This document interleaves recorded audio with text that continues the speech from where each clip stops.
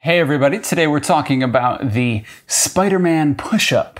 So this is it's kind of like a mountain climber, except I'm doing a push-up while I do it. Mountain climber where you bring your leg up, I'll show you.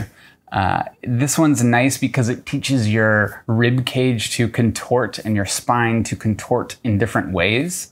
And you can use that, like I'll use this one as a way to mobilize that rib cage. If you spend a lot of time doing normal rows and normal benching and normal pull-ups, the rib cage tends to stiffen up because it supports the heavy loads that you use when you do movements like that. And so doing a Spiderman push-up kind of helps loosen all that stuff up, helps you get ready for salsa class, you know? So, normal push-up setup, tuck my hips, push long at the top, and then as I come down, I'm gonna bring one knee up toward my hand, like this. Return, other side. Making sure I reach long at the top again.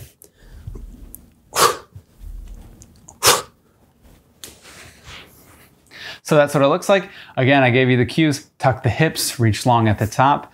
Give that one a shot, that's one of my favorites.